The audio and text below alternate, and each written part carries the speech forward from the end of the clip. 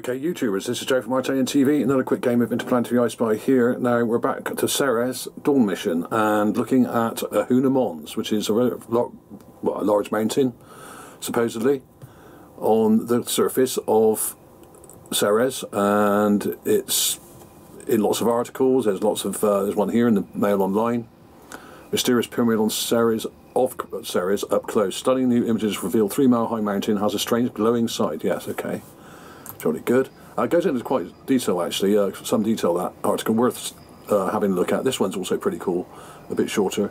This is from the Earth Sky website, and there's also some other images, and this is the colour version. This is a false colour version where they've added extra colours to it to show the different surface heights and everything like that. The elevation, that's basically an elevation map. And we have this one, which is the main one we're going to be looking at, because this one shows better detail, I think, slightly. So, right, there we have it. So, basically, I've got these up in a folder here. Let's get straight on with it, if my mouse will actually move properly. Thank you. And I've already taken some clips to save a bit of time, and I've enhanced some of the clips. I'll show the raw image first, because it's very good anyway. It's in good detail. Let's just take my headphones off there a minute. And this is a composite image made up of about 8 or 10 images or so, and when you zoom in you can really see some good detail here, and straight away, as soon as you look at this up close, what I spotted was this rather large square here with another square structure here, just here, see, with a kind of right angle going on there. Very odd indeed. There seems to be what could be construed as intelligent structures here. Now, of course, I'm not saying this whole thing's an intelligent structure, but what it looks like to me is that there was, at some time in the very distant past, buildings on top of this thing, and there seems to be one here, a very large one here. Now, bear in mind that this is 3 miles high at its highest point, which is about here. So the overall length of this, say that's it's about over 6 miles long from end to end, possibly almost 7 miles there. So we're only seeing the much larger structures here, but there may well be lots of smaller structures here which are not visible at this level of resolution. But you can see this great big thing here, and this particularly over here. But when you flip the image round, turn it round as I have done, it takes on a sort of different light altogether. I'll show the enhanced clip first, because that will save time. Now, I've added a colour filter to this, and just added contrast and colour filter. That's all I've done, nothing else. Basically, you can see this big square just here with what looks like a big rectangle sort of structure here with lines, a long line here, see that dark line? And then another square here, and a sort of rectangle there. I'm not really sure about that so much, but you can see this, what looks like a building here, just here, okay? Now, I've also done some where I turned it to negative, and this is even clearer, I think. You can really see the structures now. And this is a standard technique used by satellite observers for looking at potential buried structures underground. Archaeology, digital archaeology involves a lot of studying of satellite images, because they're taken in near infrared, and they do see some things that naked eye don't see. And if you enhance the contrast, you're going to start seeing things that you don't necessarily see straight away. These are perfectly legitimate techniques that have been used for decades now.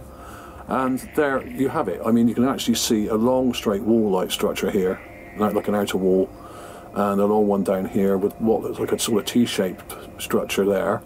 You have this angular shaped thing here, but this bit was the bit that really caught my eye, this sort of dark rectangle here, and another one here. Now, what I'm going to do at the end of the video, I'll put some other highlighted images of this, and I'll highlight these rectangular structures just to really show you what I'm looking at here. I don't know if you can see what I'm seeing. Let's have a look at this one again. It may be a little bit clearer in this one actually, and you can see that. Now, that's what really says to me that there's something strange going on here, this long straight structure with multiple bits and parts to it. And when you look at the thing as a whole, you've got a long straight line going through here, you've got a straight line going up here, and one there. They're all over the place. Is this an ancient alien building that was possibly built billions or millions of years ago? Could be. But I think what this might be is a city structure, or the remains of a city structure that is now completely dilapidated.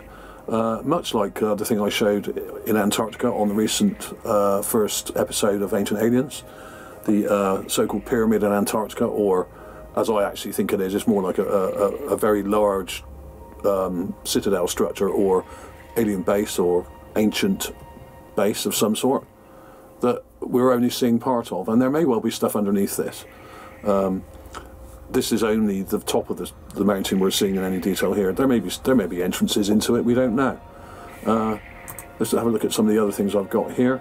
I've got the colour version of it here. This just shows the different levels. There's no better detail in here, but it does kind of help in some ways because it isolates this shape. You can see a long straight line coming all the way along down here, and you can see this line here and this one here probably a little bit clearer. And you've got what looks like a massive, massive building here. Now, this is approximately 2 kilometres across, much like the one I found in Antarctica. Just this end here, it's this bit here. So these are enormous structures, and if we had better detail, we would probably see a lot more. But this, to me, looks intelligent, at least partly so. I could be wrong. Here we have an older version of the same area. This was taken back in 2015 from much further back, so it isn't zoomed in so far, but you can see there's something very interesting going on. It's very, very bright. The outer parts of the mountain here are very, very reflective indeed, and may contain some rather odd elements that we don't really understand. But the crater actually right next to it, below it here, is also very interesting, but you don't actually get to see that in its entirety in many of these images for some reason. And often when you do, it's kind of bleached out with no detail.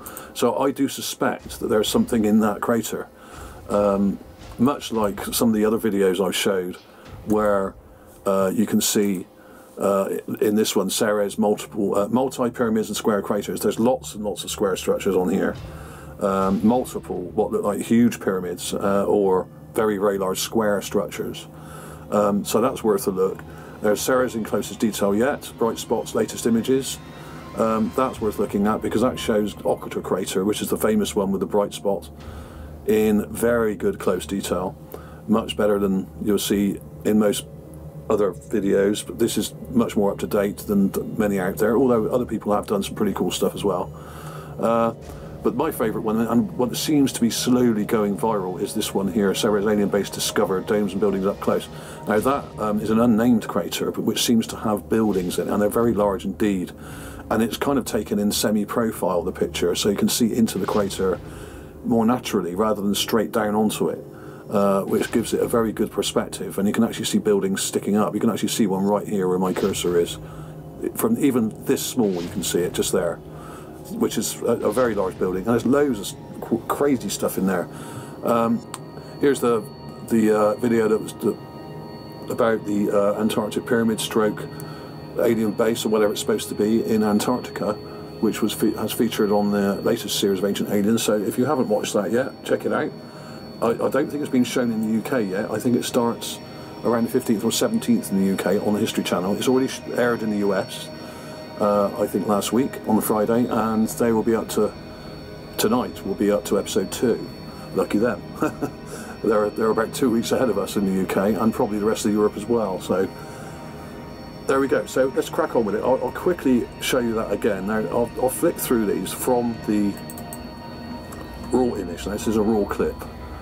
Now you can clearly see it even in the raw image. There's a huge square thing here, and I'm going to flick through now and show you the different filters. And the different filters help you pick out different sort of detail and different shadows, and then accentuate the shapes slightly just by adding a bit more contrast. That's negative, obviously. That really shows this one here very well. This dark square in the middle here, and these here, really shows up this outline. I mean, this totally reminds me of the thing in Antarctica that I found. It's a very similar size and scale, but taken from a very long way up. I mean, this is probably taken from 28,000 miles or something, but obviously the Dawn mission satellite has a very powerful telephoto, or telescopic camera, and can zoom in a hell of a long way. So this is why we're seeing it in good detail like this. But this structure here looks very rectangular now. You can see like a white outline around it now. It to me looks artificial, and then you can see it again. I mean, that I really can't see how that is normal, and this especially, this big right angle here with another one here, I mean, that reeks of intelligent design to me.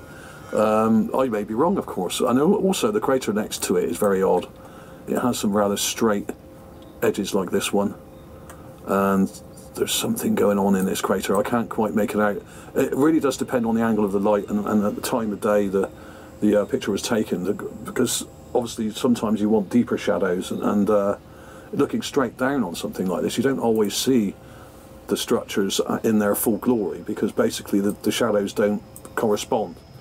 So hopefully we'll get some more images of this area, and we will see more detail and more structures.